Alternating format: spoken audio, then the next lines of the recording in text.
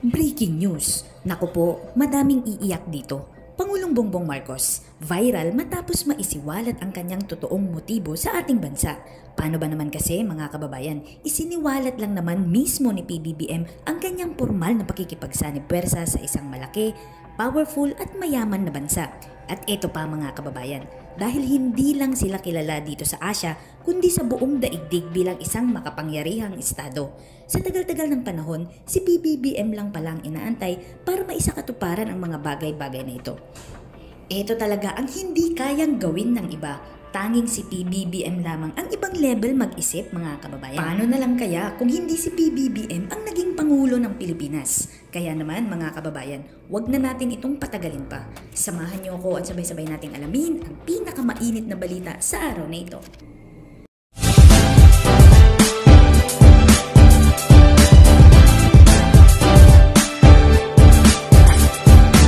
Just in, sinaksihan nila Pangulong Ferdinand R. Marcos Jr. at Singaporean President Tharman Shanmugaratnam kahapon ang palitan ng dalawang memorandum ng pagkakaunawaan ng naglalayong protektahan ang mga manggagawang pangkalusugan ng Pilipino at ang kapaligiran.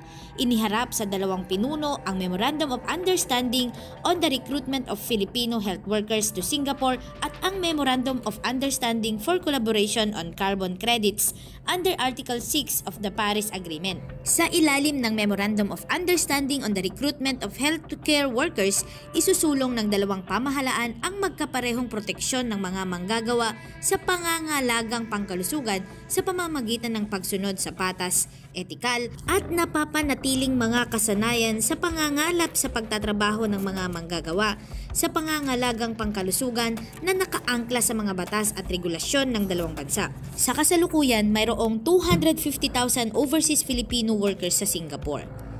Bilang karagdagan sa Memorandum of Understanding sa Recruitment of Filipino Health Workers sa Singapore, sinabi ni Pangulong Marcos na ang isa pang Memorandum of Understanding sa Health Corporation ang pinag-uusapan ng mga health ministries ng dalawang bansa. Iniharap din ng dalawang leader ang Memorandum of Understanding on Collaboration on Carbon Credits under Article 6 of the Paris Agreement. Sa nagawang press conference ng dalawang Pangulo, ipinangako nila sa isa't isa na panatilihin at itaguyod ang kapayapaan, seguridad at katatagan ng rehiyon habang binabanggit nila ang kahalagahan ng South China Sea sa parehong bansa. Bilang kapwa founding member states of Association of South Asian Nations, napag-usapan at ibinahagi ng Pilipinas at Singapore ang kanilang mga alalahanin sa pag-unlad sa Myanmar na nagpapatas ng pangangailangang magkaroon ng mapayapang solusyon sa domestic crisis gaya ng itinalaga sa ilalim ng ASEAN 5 Points Consensus. Pinasalamatan din ni Pangulong Marcos si Pangulong Tharman at ang kanyang asawa na si Ginang Jane Itoge Shanmugaratnam sa paglalaan ng oras upang bisitahin ang Pilipinas. Ang Pilipinas at Singapore ay nagtatag ng diplomatikong relasyon noong May 16, 1969. Noong Mayo, si Pangulong Marcos naman ay lumahok sa IISS Shangri-La Dialogue at dumalo sa Milken Institute Asia Summit noong September 13 to 17, 2023. Gumawa rin siya ng state visit sa Singapore noong September 6 to 7, 2022. Nung nakaraang taon, ang kabuuang kalakalan ng bansa sa Singapore ay nasa 10.62 billion US dollar na may 3.53 billion US dollar sa pag-export at 7.09 billion US dollar naman sa pag-import. Sa parehong taon, nirarangko ang Singapore bilang ika-8 pinakamalaking kasosyo at kalakalan ng bansa, habang ika-6 naman sa export market at ika-7 sa import supplier. Noong 2023, ang mga inaprobahang pamumuhunan mula sa bansang Singapore ay umabot sa 674.4 million US dollar. It is my distinct honor and pleasure to once again thank His Excellency President Tharman Shanmugaratnam, Head of State of the Republic of Singapore, for accepting my invitation to visit the Philippines. In this regard, I am pleased to inform all of you the results of our successful meeting with the President that we just had in our bilateral meeting.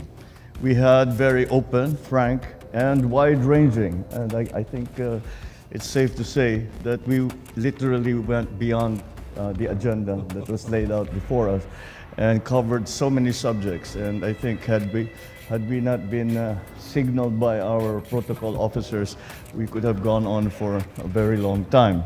But that is indicative of the state of Philippine-Singapore bilateral cooperation. The state visit was undertaken at the most opportune time, as this year marks the 55th anniversary of our country's diplomatic relations and comes upon the heels of several high-level visits, in which both sides have undertaken the year stated, since the year has begun. Our bilateral relations have come a long way and have undergone immense transformation since they were established over 5 decades ago. Our meeting today was an opportunity to reaffirm and review our bonds of friendship and see how we can build upon them further. The ties that bind us go beyond geography and are based on our strong people-to-people connection. This has given rise to the strong, multifaceted relationship which we enjoy today. As we have discussed before, Singapore continues to be an essential trade and investment partner of the Philippines, with Singapore businesses venturing into a wide sector of industries in the Philippines, ranging from the hospital industry to the renewable energy sector. In this spirit, we have just witnessed the exchange of the Memoranda of Understandings for collaboration on carbon credits under Article 6 of the Paris Agreement between the Department of Environment and Natural Resources of the Philippines and the Ministry of Trade and Industry of the Republic of Singapore. Hopefully, with this memorandum, we will be able to incentivize both industries and individuals to actively work to reduce their carbon footprint, while allowing the government to mobilize financial resources to boost fiscal space. We also witnessed today the exchange of the Memorandum of Understanding on the recruitment of Filipino healthcare workers. Our ministries have worked hard on this MOU in order to ensure that a balance is achieved between the needs of the healthcare sector of both countries, as well as the need for personal development and growth of our healthcare workers. Through this MOU, we express our confidence in Singapore's legal and judicial system, which will ensure that the rights, welfare, and well-being of our kababayan OFWs will be protected as they pursue their careers in Singapore. In addition to the MOU stated above, another MOU on health cooperation is presently being negotiated by our health ministries so that when the contracts of our OFWs are nearing completion, they will be able to reintegrate into the Philippine economy with ease. There will also be the planned signing of MOUs by Philippine local government units and their Singapore private sector partners, a collaboration of Philippine National Government Agency and the Singaporean private sector, and the business-to-business agreement. Aside from bilateral issues, we also discussed regional issues of mutual interest. As geographical neighbors in Southeast Asia, the South China Sea, West Philippine Sea holds great importance to both our countries. So we look forward to the opportunity to reaffirm our commitment to maintain and to promote peace, security, and stability in the region, as well as our strong support for the peaceful resolution of any such disputes. Furthermore, as fellow founding member states of ASEAN, the Philippines and Singapore have discussed and shared our concerns on developments in Myanmar, which had undoubtedly affected both Singaporeans and Filipinos alike. We have continued to speak on this in all the ASEAN fora, and we have all come to the consensus that a peaceful solution, as prescribed under ASEAN's 5-point consensus, is more urgent now than ever before. To this end, I thank President Tharman and his wife, Mrs. Jane Itobi, for taking the time to come to the Philippines and wish to express my heartfelt appreciation for this meaningful and timely visit. Thank you very much. We reaffirm the warm and long-standing relationship between Singapore and the Philippines. It's a relationship that brings mutual benefits. We are natural partners.